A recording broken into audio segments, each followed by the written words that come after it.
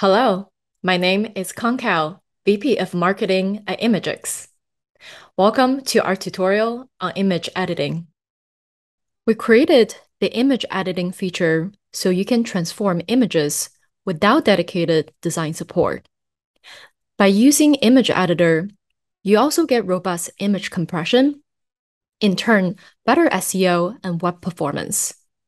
Because Imgix is a holistic platform, all your teams from engineering, marketing, to product can easily upload, search, and manage visual assets from the same source of truth.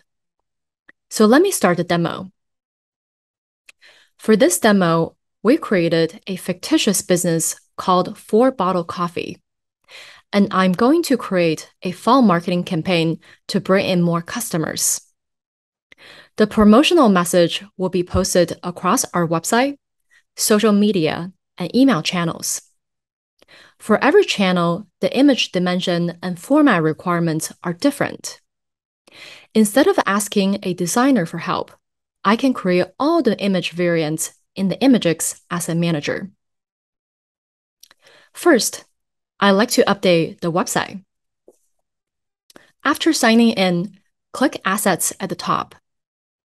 In Asset Manager, locate the desired image.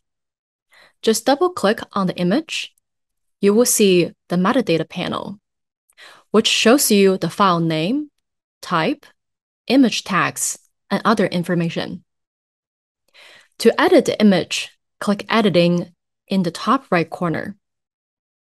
For the website image, we don't want to change too much. We just want to enhance it and optimize it for a faster page speed. Before making the change, let me highlight the file format and size. Once I turn on the file format operation, you can see the format changing from JPEG to AVIF. AVIF is a fantastic next-gen image format developed by Netflix.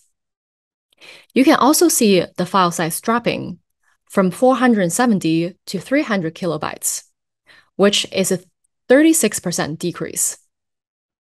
By turning on the compression operation, the file size decreased again to 160 kilobytes. With 2 quick operations, I'm able to reduce the file size by 66%. This is going to improve the page loading speed and, in turn, Core Web Vitals and SEO. The third operation I like to use is Enhance. By turning on Enhance, Imgix automatically applies a number of adjustments to make the image more vibrant. Now, I can grab the link for this edited image, come over to my CMS, and update the image link. One thing to know is that the edits won't be applied to the original image in the storage. To preserve a copy, make sure you save the image link or download the edited file. Next, I want to take the same image and add it to my email newsletter. With my email tool, I know the image width has to be 1000 pixels or smaller. To change the image dimensions without changing its aspect ratio, just click the lock sign till it turns blue. Then change the width to 1000. Now, your image has a smaller width and height, but nothing is cropped out. With marketing tools like HubSpot, you can leverage image URLs instead of downloading then uploading images. This reduces clutter in your local drive and helps you improve your email loading performance. Finally, I want to change this image from landscape to portrait mode and upload it to Instagram. This time, in Image Editor, unlock your aspect ratio, change the ratio from 4:3 to 4:5. But now, it crops out part of the clock, one of my favorite things in the image. To remedy this, scroll to the bottom, turn on focal point crop.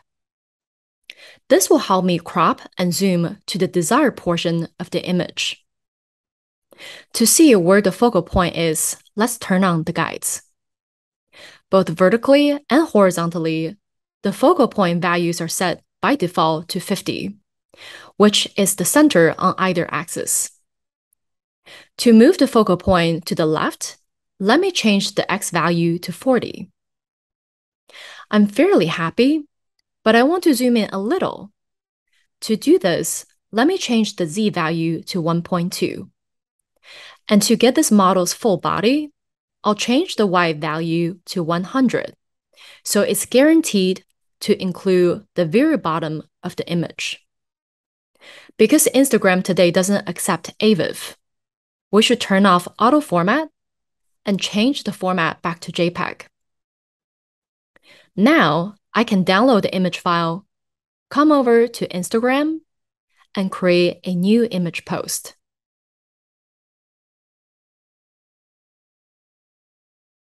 To get started with image editing, create a free account at imgix.com today. As always, contact us if you want a demo or have any questions. Thank you for watching, and see you next time.